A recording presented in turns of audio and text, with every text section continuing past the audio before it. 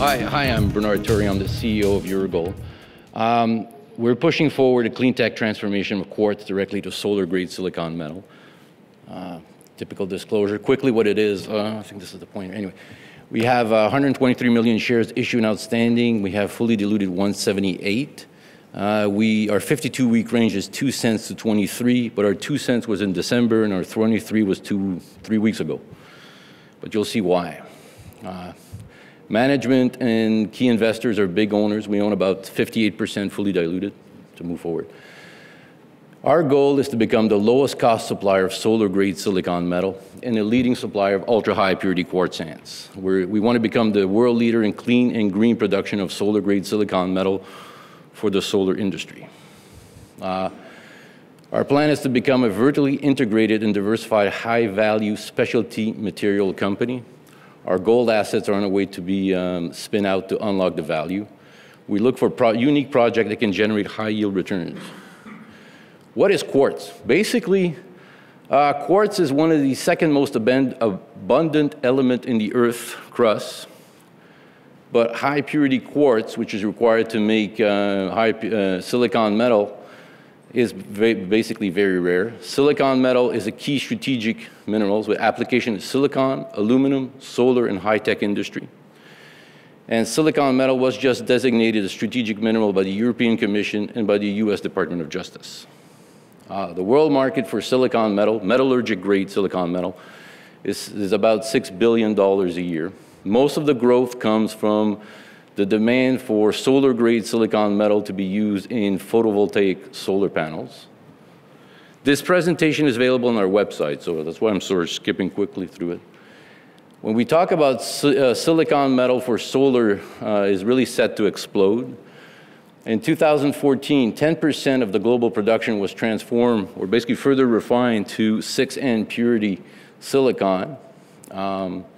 That's an additional $6 billion. So combined, the solar grade and the metallurgic grades are $12 billion a year business.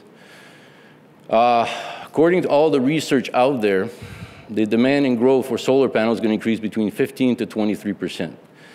This represents an additional 10 gigawatts of power per year generated by a solar system.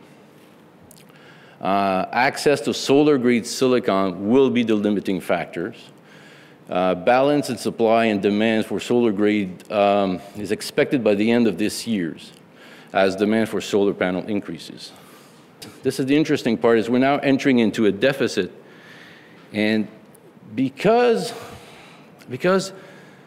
solar grade silicon metal is basically the capital structure was designed when I can't find it. Was really designed when the spot price went crazy. At one point, solar-grade silicon metal was selling for $100,000 a ton. So people only took the technology, the only technology they knew about, which was the one used to make electronic silicon, and basically scale it up to make more production. So you ended up having an overcapacity built, but the overcapacity basically at a cost structure that's it's very difficult to make money into it.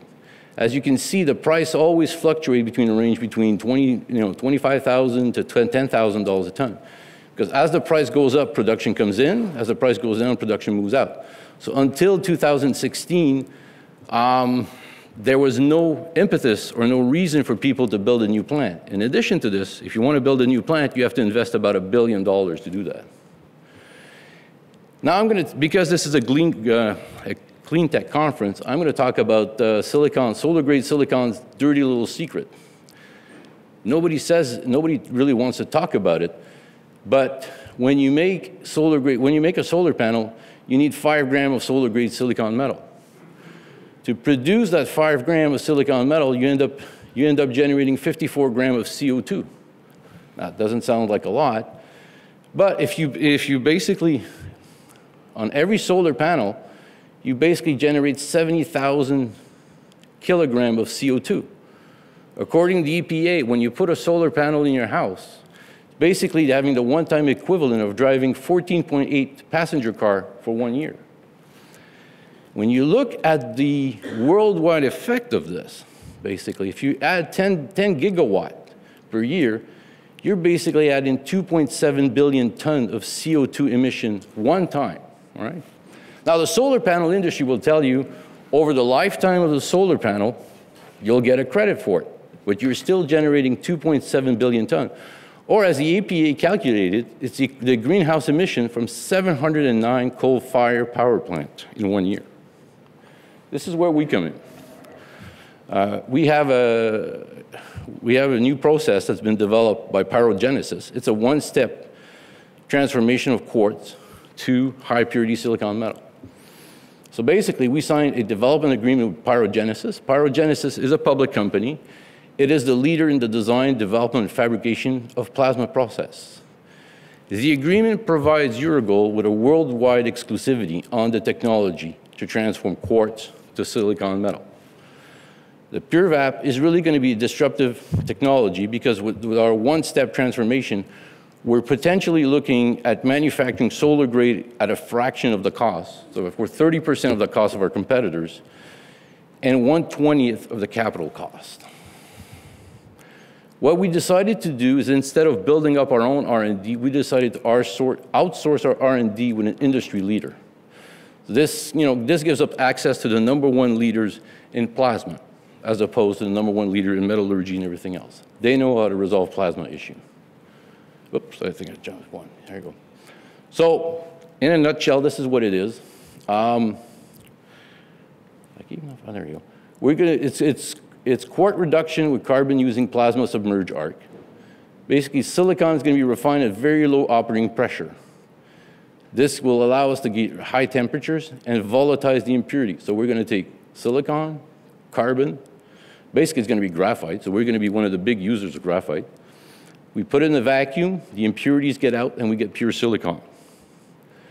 What's interesting is that the science behind the Purevap is strong. It's known that you can use plasma arc-based process to make metallurgical silicon metal. It's known that you can basically use plasma to purify metallurgical silicon metal.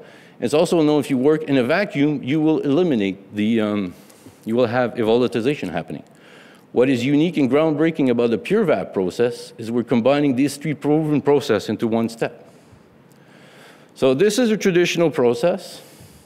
You take, I'll just go quickly into it.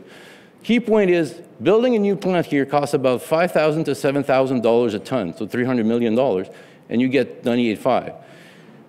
I talked about the environmental cost, and it basically, you can see we're also using a lot of chemicals. I'm going to have to speed up a bit.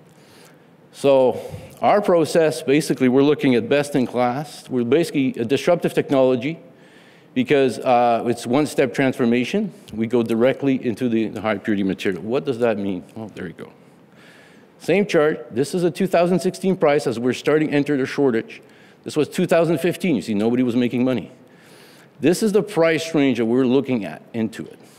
And if I'm going to go, but in addition to this, we're a green technology because we're looking at reducing by 75% the carbon footprint of making solar panel. So just to give you an idea what it is, you remember what I said about the carbon footprint? Here, using the Siemens process, you create this. Here we only create this. We will only emit the greenhouse, oops, I went back. Greenhouse, anyway. We would cut down by about 524 the number of this is equivalent to eliminating the gas emission from 524 gold-fired plants. So what's our plan? We've basically validated that we can make silicon metal into it. Our project is now entering the beneficiation stage. We anticipate within the next month to be able to tell the market that we've been able to make some high purity material. Our project is to scale up to 20,000 tons within 5 years. And that's only a market penetration of 5%. Our scale up is going to be in 3 phases. One, a 200 ton per year plant.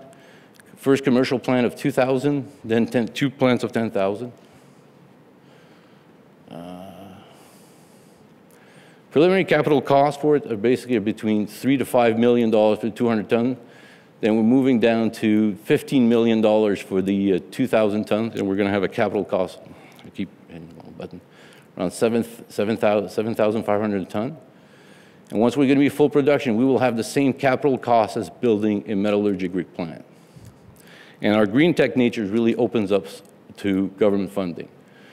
Naturally, we are a diversified junior exploration company, and all these numbers are nice, but we don't have the 43-101 exploration resource to do this.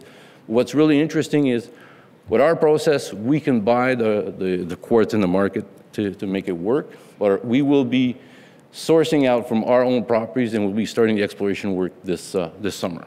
And I think I'll skip it there. Any questions?